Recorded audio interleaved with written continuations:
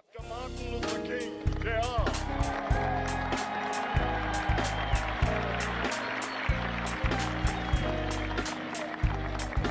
I am happy to join with you today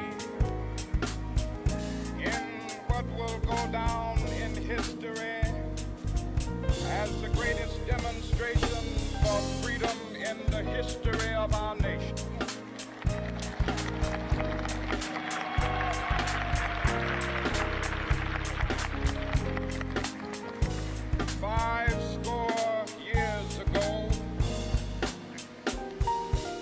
American in whose symbolic shadow we stand today signed the Emancipation Proclamation.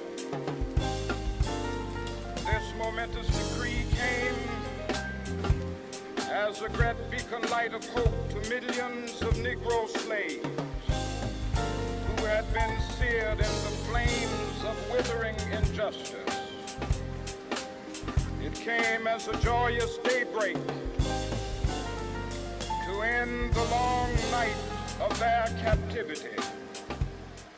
First time voting. But 100 years later, the Thank you. Negro still is not free. 100 years later,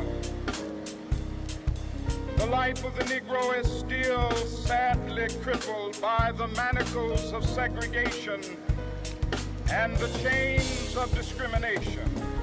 100 years later, the Negro lives on a lonely island of poverty.